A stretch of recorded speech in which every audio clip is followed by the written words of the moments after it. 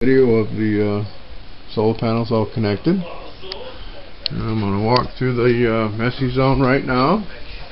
And if you look through here, you'll see the TV's going.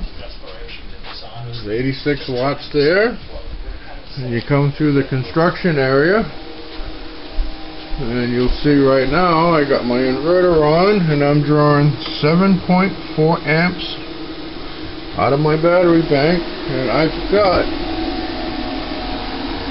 41.2 amps coming in, so I'm getting ready to go in absorption mode while I'm using my power. Huh? How's that? Pretty good idea I had, huh? I think so. Okay. It's Monday morning, and it's about 8:30 in the morning, and that's just incredible. That inverter's been running now for over 24 hours. It's been powering the TV and the living room lights and everything else, and it's getting ready to shut off, and there it is. 21 amps. 41 amps going to the bank, 25 amps coming in. Okay, that's it for that deal.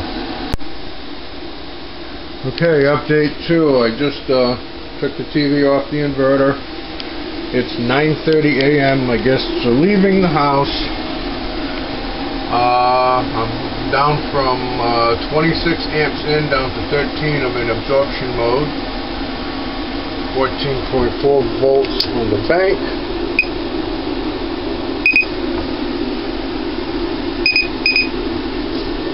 $14.52. Okay. Now I'm going to switch power. I'm going to disconnect 3 of the solar panels and put them into the inverter. There we go. 50, 92, 132, 170, 205, 238, 260, 266, 272. Okay. 272. The ones on the tracker. Blue Technic panels on that 4th GTI. Been on for an hour and 59 minutes. There's 122 watts coming in out of 710 on the ground. And here's, I figured it out finally, it's 860 watts on this inverter, or maybe it's 670, that's what it is. So 670, and it's putting out 275, that's at 9:30 a.m. Okay, it's Monday night, 7:45 p.m. That's the charge controller, and that's the inverter from the charge controller, which is actually the only one still getting any kind of power. 167 watts, 15.6 on 3, 17 on 2, and the panels on the ground are 17 watts. So I'm going to go take a quick peek outside and show the new pole where the new tractor's going. Alright, there it is, 7:42 p.m.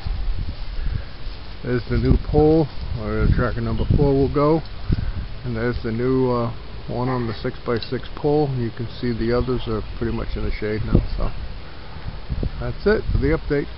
I have to say today I took it a bit easy because this is a lot of work trying to get this done, but hopefully it'll be done by the weekend. So that's it. Updated. The end. Okay, I just wanted to end with the showing that I did indeed finally get my new solar sensor from Australia. Showed up today in the mail. It's pretty cool. It's got a bunch of LEDs on it, and these LEDs in the board are actually going to come off.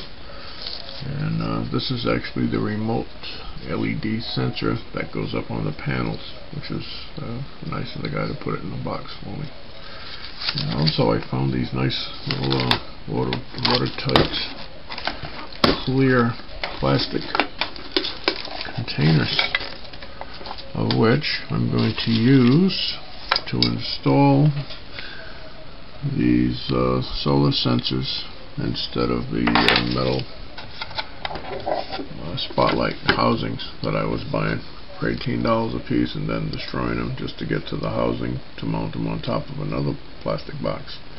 So anyway, that's the new solar sensor, and hopefully I'll have tracker number 4 with the Flutechnic panels installed on it, and I will be using this new sensor, and we'll see how this works. This has a reversed inhibit and a auto park feature also, so at nighttime it automatically goes back to the east and it shuts itself off at 5-minute intervals. Each time it senses the sun, it goes to sleep for 5 minutes before it takes another peek at it. So that should be really pretty cool, because I'm sick of all the dragging around and messing around with these sensors. Alright, that's enough about that. The end.